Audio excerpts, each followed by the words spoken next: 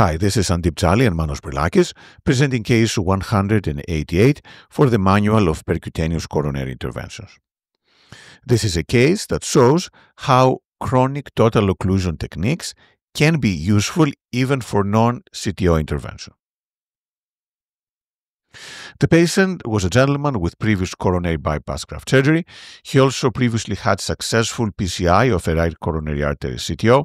He also had issues on a bypass graft to the OM, but the native circumflex could not be recanalized.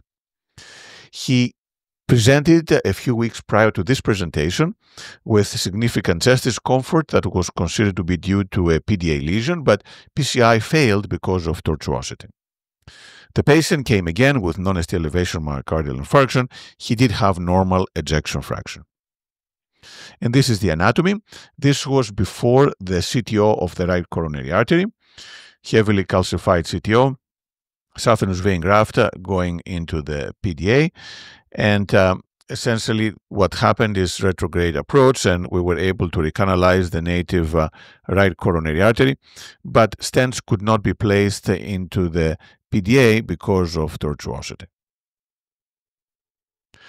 This is the current angiogram, which shows that the native right coronary artery remains patent. However, there's a severe lesion at the site of the SVG anastomosis. In the meantime, that vein graft to the PDA had occluded. Also, there was a significant lesion into the right posterolateral. Regarding the other vessels, the vein graft to M was okay, the lima to LAD was okay. So those two lesions appear to be the culprit, the posterolateral and the PDA. Now, the problem was about the PDA. The posterolateral was easy to wire and stent. However, we were unable to advance a guide wire into the PDA. We tried with a microcatheter, polymer jacketed guide wires, Sion black wire. We're able to get to the area of the disease. However, the wire would not cross despite having the microcatheter. We did try several things, including the reversed wire technique. We did put a loop into the occluded graft and trying to come back. We did try to wire undergradely, but the bend was too much and there was disease within a previously placed stent into the PDA. So the PDA could not be wired.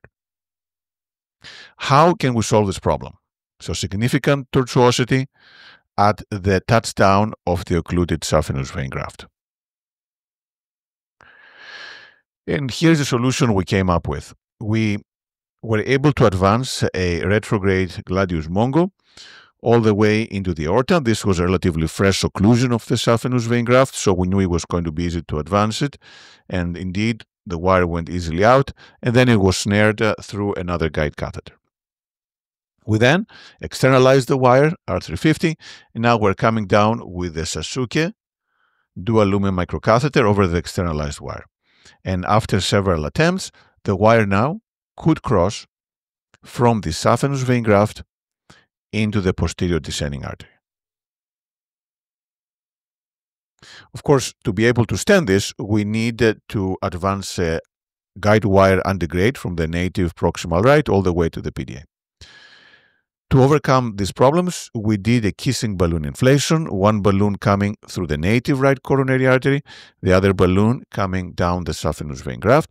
And the idea here was to decrease any stenosis at the touchdown, trying to open up the lumen as much as possible to make room for an undergrade wire to make this tight bend.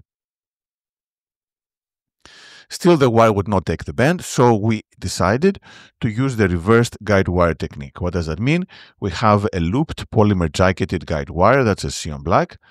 That wire is advanced over the Sasuke dual lumen microcatheter inside the occluded saphenous vein graft. So we're trying to get the knuckled Sion black across the touchdown, and it was a little tough at the touchdown, but eventually we see here that the knuckle went all the way up. We now backed away the Sasuke, and now we're pulling back the Sion black. And when we're pulling it back, initially it wants to go back to the proximal PDA, so we push it back in and then rotate it a little bit, and then eventually it knuckles and it goes into the PDA. So reverse guide wire technique to be able to wire into the PDA.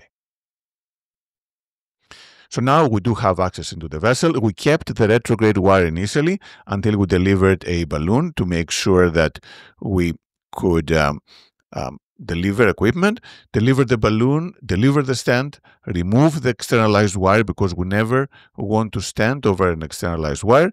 And after removing the externalized wire, we then deployed the stent into the PDA. And then we finished the bifurcation PDA PLV with DK crush, and that opened up both vessels quite nicely.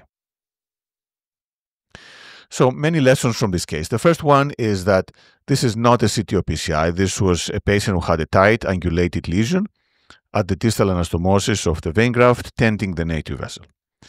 But the problem was we could not get any wire to go undergrade. So to overcome this issue, we advanced a wire retrogradely, externalized it, and then came through the vein graft, ballooned, and then did the reversed wire technique, which can be extremely useful for tortuous cases, and it was very useful here. Enabled us to come undergrade, put the knuckle into the occluded SVG, and then wire the PDA after pulling it back. So CTO skills can be used not only for CTO PCI, but also for non-CTO interventions. Thank you.